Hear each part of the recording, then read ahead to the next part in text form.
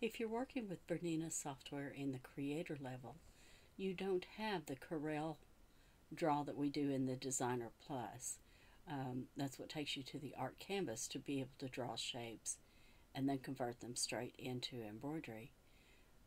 And that's fine. You do have mirror merge in the creator level. So what I'll do is I'll come into Digitize and I'm just going to draw just a square, and I'm going to go ahead and use just a plain fill stitch. Don't care what size because I'm going to be changing things. And I'll create a square.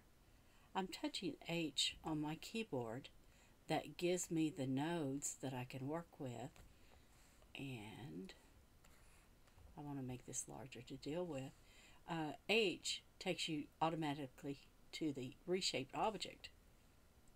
What I'm going to do is just place some straight stitches around that corner, and I drew a bounding box around the very corner, touch my space bar, and then move that rounded corner to where I want it.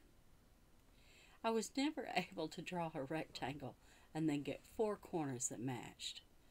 But by doing this way, I'm going to go back to my, select my object, and then we'll go to the mirror merge. I'm going to select mirror merge horizontal and vertical. It doesn't matter where they fall, and I do want them to overlap. Do I want the overlap? Yes. Okay. Now I have a rectangle, and I'll think about the size of it now. The project today is a 4-inch by 3-inch rounded rectangle.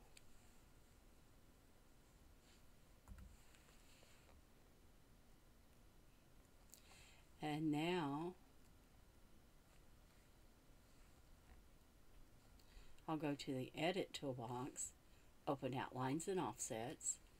I want an object outline, just a single stitch, and I'm not going to do this, and we'll say OK.